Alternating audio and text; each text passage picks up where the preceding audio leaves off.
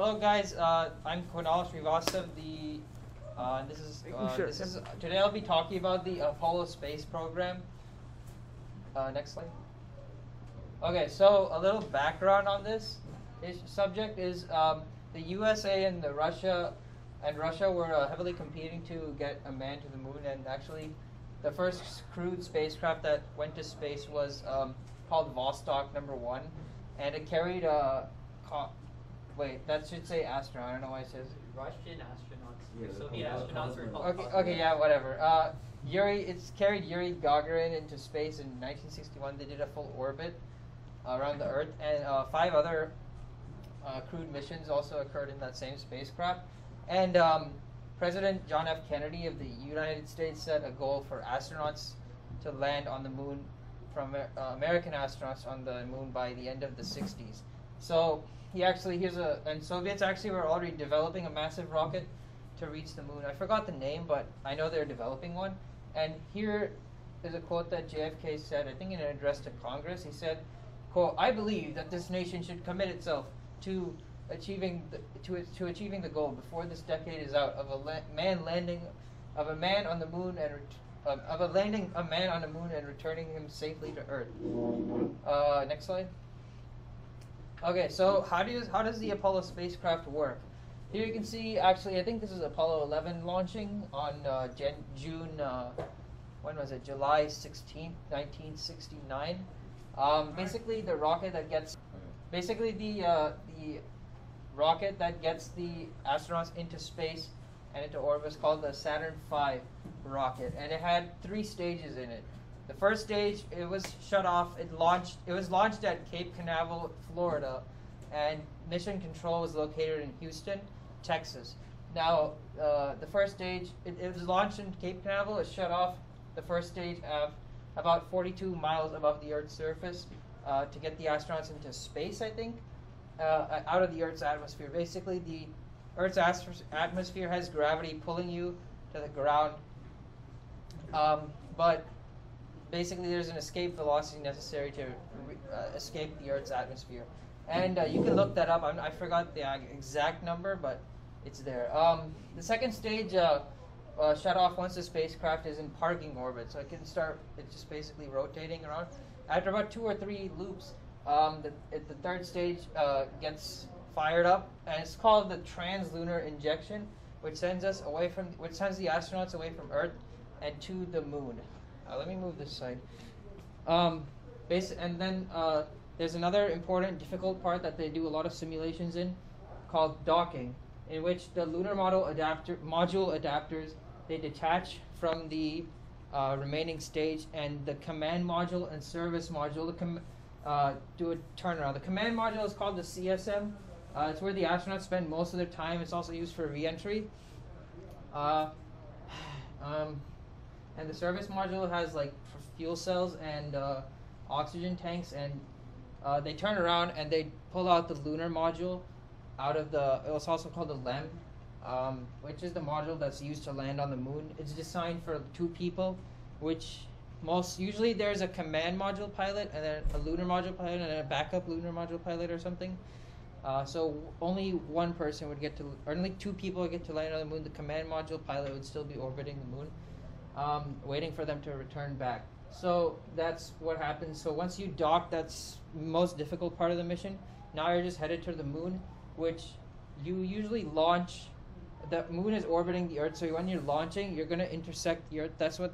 Intersect with the moon. You have to calculate that exact time, and then you don't want to let the spacecraft burn in space, because the temperatures are a lot more extreme. So you do a barbecue roll, or you turn around a little bit here and there with the spacecraft.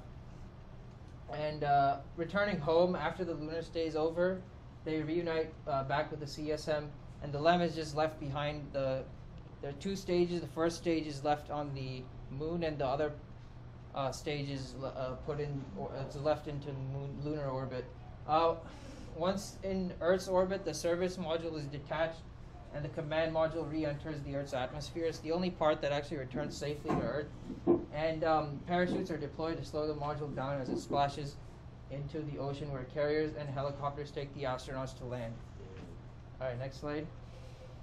Alright, so here's a little diagram of the spacecraft that actually is going to the moon after the docking. So here you have the service module.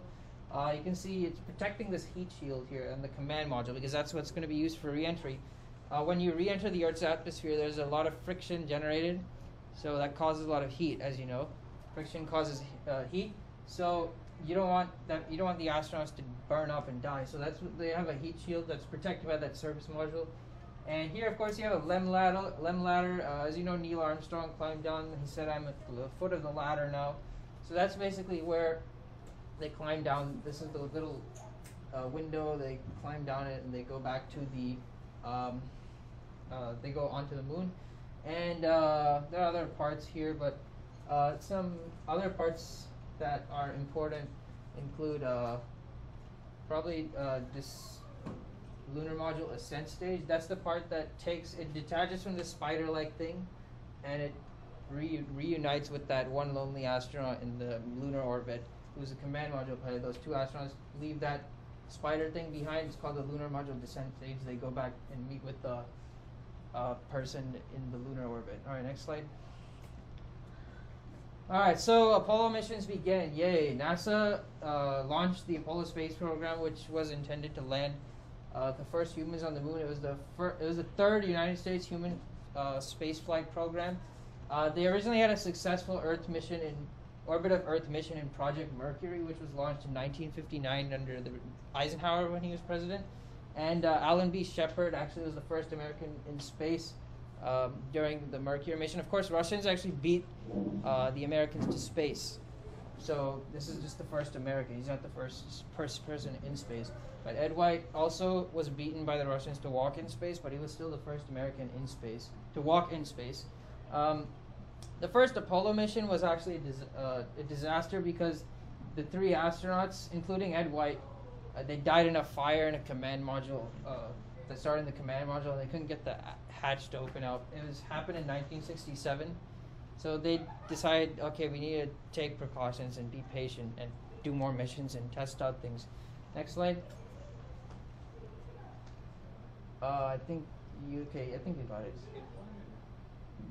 No, you got it. Okay. So in Apollo 8, the astronauts were Jim Lovell. So of course they had a few Apollo missions preceding that to solve those problems. Then they wanted to go to the moon, and they weren't quite ready yet to land on it, but they wanted to see if they could reach it. So these three astronauts, Jim Lovell, Frank Borman, William Anders, they were sent on a mission, and they actually managed to orbit the moon 10 times and return safely to Earth, and gives the people at home necessary information and preparation to actually land humans on the moon for future missions. You can see President Johnson there actually watching on his television, and also you can see a picture of the Earth from the astronauts. Alright, here's a quick flight path of Apollo 8. I think this is where I can't see where they take off, but here's where they're in orbit, and then of course it fires. They fire, and then there's a translunar injection, and then they get slingshotted back with the moon's gravity. It's called the trans-Earth injection. Now, how long did these missions take?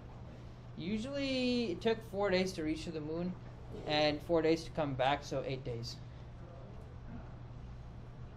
All right, now here's Apollo 11. Apparently, I know how many of you guys know what Apollo 11 is. Yeah. Okay, so of course it's the first successful moon landing mission. The astronauts were Neil Armstrong, Buzz Aldrin, and Pete Conrad. Pete Conrad was the command module pilot, so he didn't actually get to walk on the moon. These two did. As you can see, the duration was 8 days. First mission in which humans landed on the moon, Neil Armstrong and then Aldrin. And almost 670 million people around the world were watching. And famous quotes were from Armstrong that the eagle has landed, and I meant to put quotes on the second one, but one other famous one is that's one small step for man and one giant leap for mankind. And actually many people also doubted whether they actually made it to the moon, because as you can see in this picture, you might wonder, how is that flag waving? It shouldn't be waving because the moon has no air, but later on it was revealed that NASA had they put a little pole on the top of the flag, and the astronauts were struggling to get the flag out because it had a little error. So they thought that so they had to like manually wiggle the flag, and their human force caused that waving. So they got a few rock samples, and here's one of Riff. This is Buzz Aldrin right here. You can't actually see him, but this is Neil Armstrong right here. And those are all astronauts. Okay, next slide. So obviously that was a massive success, and they sent Pete Conrad and another. Two other people walked on the moon after that in Apollo 12. Pete Conrad is the one I know. I forgot the other guys, but so after 2 successful missions, the hype was really down now because the competition with Russia was kind of over, and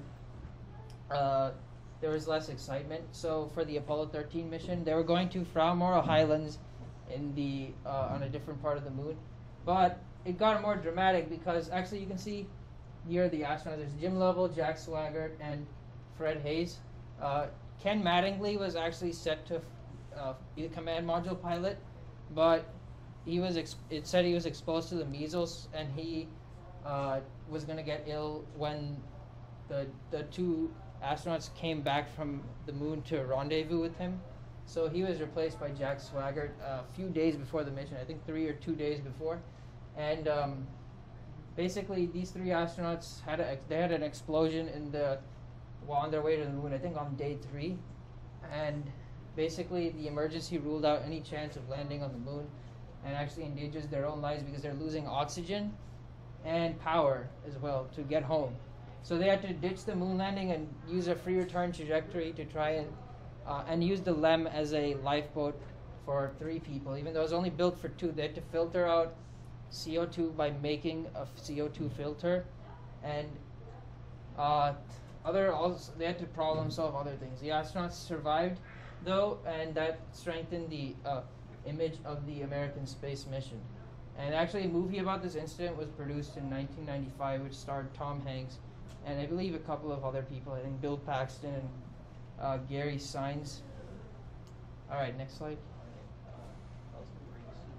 Alright, and conclusion was basically in the end NASA landed 12 people on the moon, 12 Americans, and actually I think the Chinese did send people to the moon last year in 2020 December, but that's a long time after America. But in the end they landed 12 people with only 1 mission being unsuccessful, which is Apollo 13.